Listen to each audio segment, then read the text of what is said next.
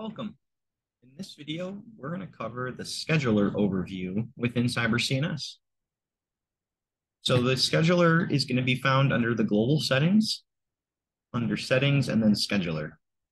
So what the scheduler is in a nutshell is it allows you to do custom defined schedules for three major functions within CyberCNS. So first being our scan scheduler, where you can automatically define when you want scans to be kicked off. And we've got a list here of the scans that are supported. So all of the major scan types in the system can be initiated using that scan scheduler. Second, we've got a report scheduler, which is how you define when and how reports are delivered out of CyberCNS. So we've got standard reports out there. You can also use your custom reports if you've built any, and then you can schedule when those get delivered. And then thirdly, we've got our auto patch, which is the third-party patching engine included in CyberCNS, where we can define when we want to patch and what applications we want to patch. Okay, so that's our auto patch scheduler. We're going to go ahead and dive in here to the system and look at this together in an instance. So once we get logged into CyberCNS, we will be at the customer level. We'll want to make sure we're navigating back up to that global view. And on the left-hand side, we will find our scheduler. So if we tap on scheduler, here's going to be the three major scheduling functions as I showed you in that slide. So we've got the scan, the report scheduler, and the auto patching. We'll just start with the scan scheduler. So as you can see here, if you've got any scheduled scans already in the system, they're going to be displayed in the window. You'll get some heads up info about what those are, what they're scanning, how often they're scanning, so on and so forth. And then we'll also get some actions for existing scheduled scans to either go in and edit them, or if we no longer need them, delete them. We'll go ahead and add a new one just to take us through some of the options. So to add a new scheduler, you just tap the add button. We give this a name. So we'll call this our daily full scan. And then in the scan type, we have to tell the system what type of scan we're initiating. Okay, so we've got, again, all the different scans available within CyberCNS. Our documentation page does have details about each of these scans. If you're interested and want to see the document, we do have a documentation page out there for the scheduler that will talk about these scans in detail if you're interested in them. I'm going to go over them just kind of very quickly, the Cliff Notes version of them. So asset discovery, this will scan and do asset discovery based on discovery settings of a probe. So if you've got probes installed on the discovery settings of your probe, where you define the IP ranges to scan, you provide credentials, you provide SNMP information, that's what the asset discovery will do, is run the scans based on parameters on your probe and discovery settings. Full scan will kick off a full scan. It'll do the vulnerability scan, it'll do an SNMP scan, it'll do the firewall scan, vulnerability, it basically does the whole thing there. So full scan is everything in one. Active Directory scan will use your LDAP and SMB scanning, and it will use the Active Directory credentials provided on the discovery settings of a probe, and that will scan specifically the AD environment. Your lightweight agent scan is for any of the lightweight agents installed, and those will kick off vulnerability scans and inventory scanning. So any agent that's installed with a lightweight, that'll kick off vulnerability scans, baseline application updating, and inventory. So installed applications, installed extensions, ports running, services running, so on and so forth. We've got our PII scanning, or personal identifiable information. So if you're using PI scanning, this will initiate the PI scans. We've got an SNMP scan. We've got an external scan for scanning external IPs, static or IP range, or a domain. We got an auto patch. Again, this is to kick off the auto patching. And then lastly, a firewall scan if you're using any of the firewall integrations. Okay, so those are the different scan types. So again, tell it which one we want to run. I'm going to go ahead and just do a full scan for this example. So we'll call this our daily full scan. Then we can select what companies the scan runs against. So you can either say, I want this to go against everybody, or you can pick off from the list the companies that you want to include in that scan, and they will fill up. Okay? So you can either choose all, or you can go ahead and multi-select using the checkboxes. Then you're going to define the schedule. So in this scenario, we've got some ranges pre-selected here for you. So if we want to say every day, tell it what time. If we do hourly, you can tell it how, what at interval. We've got, choices from 1 to 23 hours. We've got the weekly, so you can choose days of the week and the times. Days in the month, and then you can choose what days, what calendar day months that you want to run it on. And then yearly, again, defining the months, the days, and the time. So the scheduler has complete flexibility to cover almost every and any scenario that you need to schedule scans on. So for our daily scan, I'm just going to say, let's do this every day, and we'll just use 9 o'clock a.m. Save that. Once you add a scan schedule in, it'll refresh the screen, it'll populate your list here, and you'll be looking at your scan. So again, I'll just update this on, I'm sorry, if you look at the updated column, we can find the newest one we just added, which was right here, our daily full scan. And I can see it's a full scan every day, 9 o'clock runtime. Okay. And if you had any filters applied, you obviously would see them in the screen. And as I mentioned, once a scan's created, if you wanted to edit it or remove it, you can just use the actions and tap that choice, and that'll go ahead and kick it off. Okay. You'll also notice we've got checkboxes on the left. So if I multi-selected some of these, you've got some global actions here where you can delete and clean up the screen in mass if you needed to. Otherwise, the scans will kick off on their schedules as defined. Okay, so that's our scan scheduler. Second will be our report scheduler. This will work very similar to scan scheduler, except it's for the reports out of CyberCNS. So again, any reports that are already scheduled, you'll see them in the window. We've got the heads up display on what parameters are set within that scheduler. And then we've got our actions to edit, delete. And then again, we've got our global actions if we wanted to mass delete. Same interface layout. We'll go ahead and do add, take you through this one. So this, give it a name. And again, just as a tip, I always find it better to give it a name after we define the schedule. Sometimes you don't really know what the name should be until you define a schedule. So I like to kind of work backwards on that. So I'm going to skip the name, and we're just going to kind of work through the rest of the fields, and then we'll give it a name when we're done. So the first thing is, what companies do we want this to run against? So if I wanted a report delivered to me for a particular customer, or maybe for all my customers, I can indicate that here. I'll just go ahead and choose our 3 test companies. We can exclude companies. So again, if I was choosing maybe the all companies option, and then I wanted to exclude a couple or a test company, for example, or an own internal company, maybe we don't want to get a report for us, we can exclude companies using these checkboxes. Then we've got the reports that we want to select.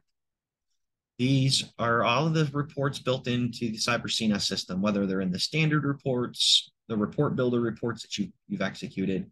These are here, and you can go ahead and search for reports too using the search bar. So maybe you want to find things with the word computers in it.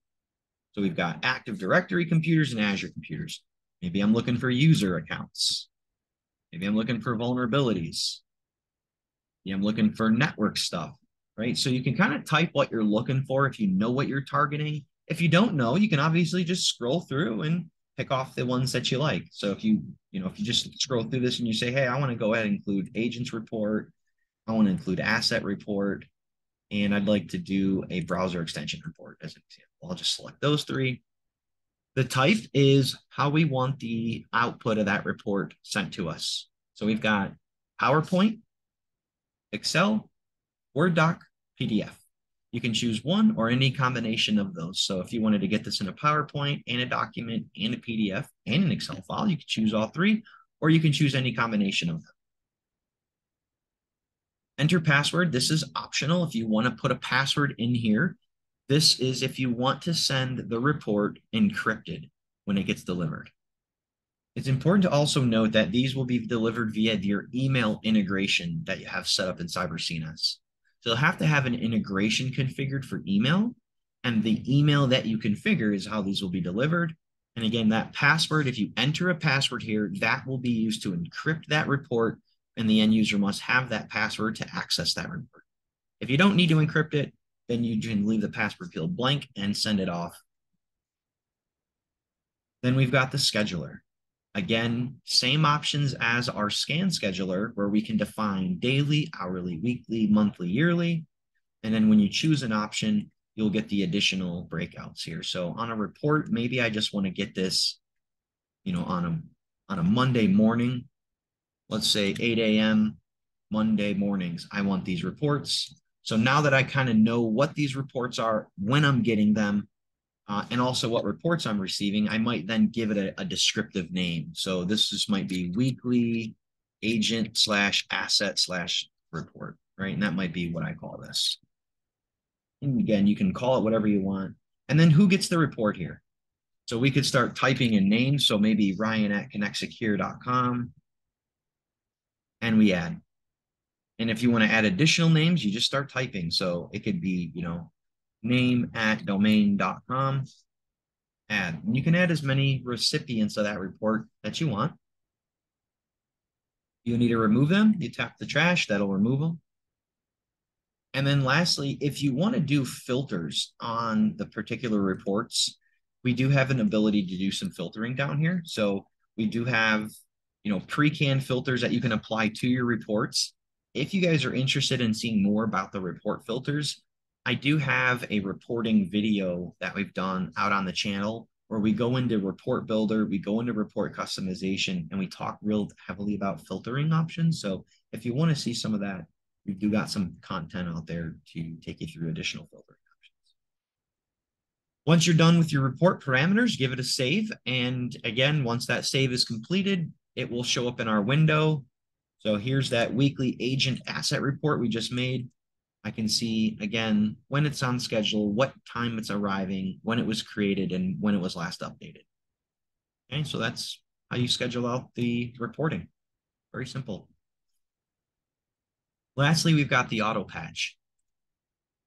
So this is where we can define a schedule and what third-party applications we want to be patched by CyberCNS. You must have your patching enabled. So again, to use this feature, we'll want to make sure under global settings, under our patching, that we've got patching enabled. Basically, it's a toggle to turn it on and agree to the EULA, or the end user license agreement. Once that's on, patching is enabled. And here's where we can start to define that schedule. So again, we give it a name. Actually, here, let me back up. If you had schedules defined in the previous screens, as you saw, they would be populated here, and we would see them and have some editing and removing options, just like the previous two screens. Since we don't have anything, we've got no data, we're going to go ahead and add one today. Okay, so we'll define a patch schedule. So we're going to call this, how about we'll call this daily patching. And I'm just going to use Adobe as our example today.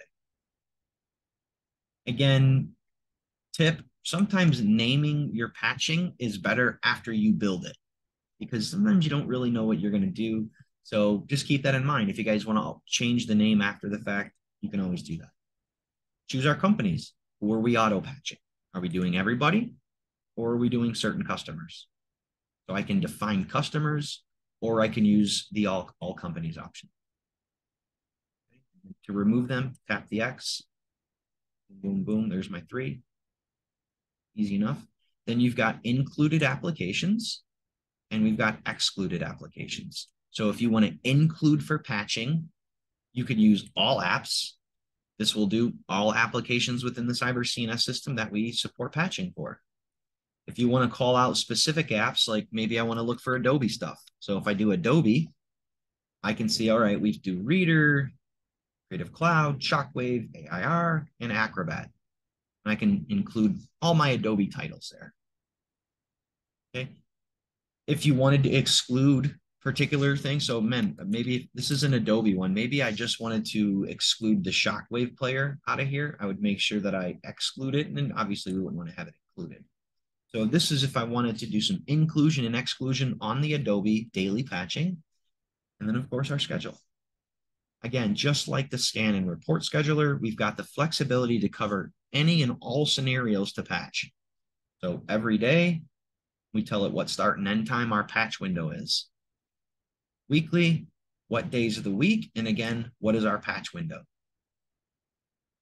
Days in a month, we select the days and we pick the patch window time. So each of these will include the date, the times, and the patch windows. Okay, so I'll just say every day, and we'll run our patch window, for example, let's just say 6 a.m. to 10 a.m. There's no reason I'm picking those values other than I just randomly decided that's what I was going to use. You guys have complete control, flexibility over this. I would align this up against your current maintenance schedules or patch windows that are already established. Many of our partners are already doing MSP services with their clients. You've probably got a tool out there, an RMM tool that can do patch management, and you've already got patching policies in place. This is just, again, a second way to come behind and really make sure it's being done. So I would try to align these schedules maybe to what works best with your clients and or with your current patch cycles. So just keep that in mind as a tip. So once I've got this schedule defined, I can go ahead and save that. Once it saves, we'll get a preview in this window of what we're patching here. So again, I can see it's daily patching of Adobe every day, 6 to 10, when it was created and updated. As I mentioned, once we've got one in here, if we wanted to remove this or click edit and go back into it, this is how we jump back in and make edits to it. So maybe someone said, you know what, let's go ahead and do this for all our customers. We're going to swap that to all companies and give that a save. Easy as that to make updates. Okay. So that's our patch scheduler. Real simple to use, real easy to navigate. If any of the partners are needing help with your patch schedules or having problems with it, you can always get in touch with us, contact our support team, support@cybercns.com, put a ticket in, we'll get you some help.